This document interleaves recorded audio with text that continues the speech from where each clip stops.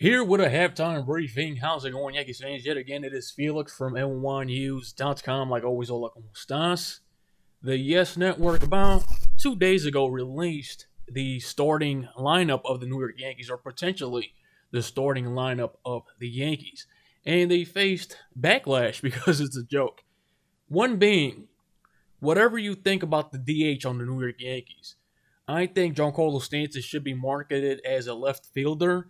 It helps Major League Baseball as a whole.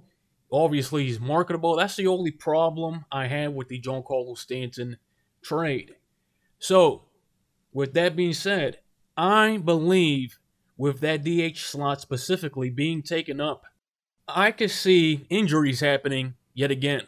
In 2018, the Yankees were playing specifically Gary Sanchez with that DH spot being occupied. Sure, people could make the argument just plug Giancarlo Stanton in left field like Boone did here in 2018. But there's so many DH caliber players on the Yankees like Boyd, Judge, Gary Sanchez, that really, if you want to maintain playing a full season, some of these guys the Yankees need, like Judge, like Gary Sanchez. So it's really hard giving them a day off. So this lineup has Tulowitzki starting at shortstop. It even left LeMahieu out. He's making $12 million per season. That's just a joke. On paper, this lineup is not scary. It's blah. You know, everybody in the comments on that Twitter post of the Yes Network stated, hey, they need one more missing piece, and I agree. The Yankees are not built for speed. They're built for hitting the home run ball. They're built by like a tank in the battlefield. And the talk about the Yankees needing another starting pitcher, I agree, but they have an abundance of pitchers in their minor league system. Again, I see that as an excuse by the Yankees front office or just fanboys of Miguel Andujar to put out that forget about it, just spend the money on starting pitching. And yes, I am a fan of Miguel Andujar, don't get me wrong. But defense is key to a World Series championship caliber team. Just imagine if Luke Voit wins that first base position.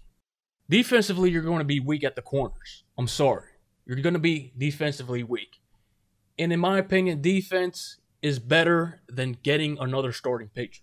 You got a Platinum Glove winner and a Gold Glove winner, still a free agent, that really doesn't strike out that much and can hit for power and can hit with runners in scoring position, and it has a WAR off the roof.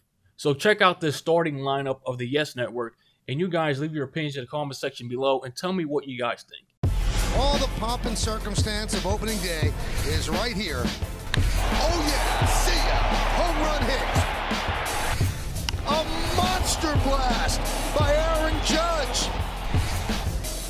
Another extra base hit for Andujar. 121.7 miles per hour. Sanchez destroys that to left field. A two-run home run for Voit. Now he's got some guns on him. He's got some power. A two-run shot for Tulowitzki. Runner goes. Throw to second. Stolen base for Gardner. A walk-off home run, and a child leads them to a win. A masterpiece for Luis Severino. The Bronx Bombers are out today.